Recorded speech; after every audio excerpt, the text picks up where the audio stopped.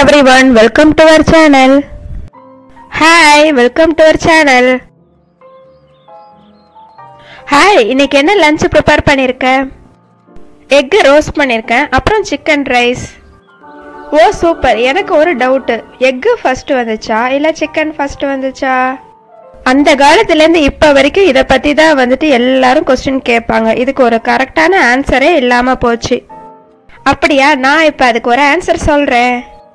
உலகம் அப்படின்னு ஒன்று உருவானதுக்கு அப்புறம் ஒரு உயிரினமும் ஒரு பழைய உயிரினத்திலேருந்து ஜீன்ஸ் தான் புதுசா உருவாகி நமக்கு ஒரு உயிரினமா தந்திருக்கு.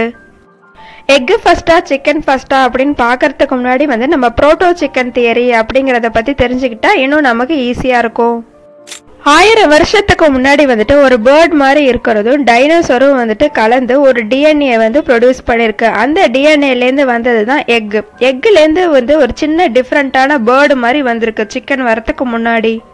ஸோ இந்த சிக்கன் மாதிரியே உள்ள பேர்டு ஒரு எக் போட்டிருக்கு. அதுக்கு பேர் புரோட்டோ எக். அந்த எக்லேருந்து வந்தது தான் சிக்கன். அப்போ என்ன சொல்ல வரும்? அப்போ சிக்கன் தான் ஃபர்ஸ்ட் வந்திருக்கு இல்லையா?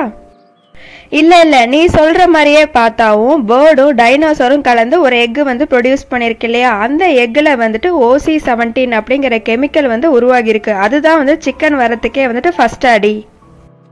நீ சொல்றபடி பார்த்தா எக் தான் ஃபர்ஸ்ட் வந்திருக்கு. ஏன்னா அதுல தான் OC17 இருக்கு அப்படிங்கறத ப்ரூஃப் பண்ணி காட்டினாங்க. அப்படின்னா அந்த எக்ல இருந்து தான் அந்த ஃபர்ஸ்ட் சிக்கனே வந்திருக்கு. ஸோ எக் தான் அதோட ஃபர்ஸ்ட் ஸ்டெப்பு.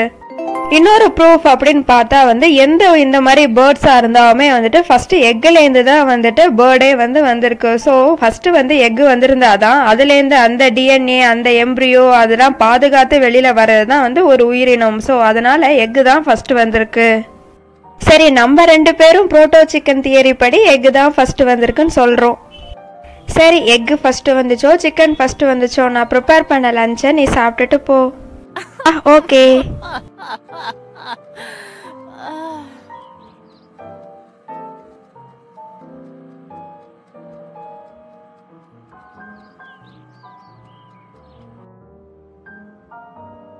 ஓகே ஃப்ரெண்ட்ஸ், இந்த வீடியோ உங்களுக்கு பிடிச்சிருந்துச்சுன்னா லைக், ஷேர் அண்ட் சப்ஸ்கிரைப்.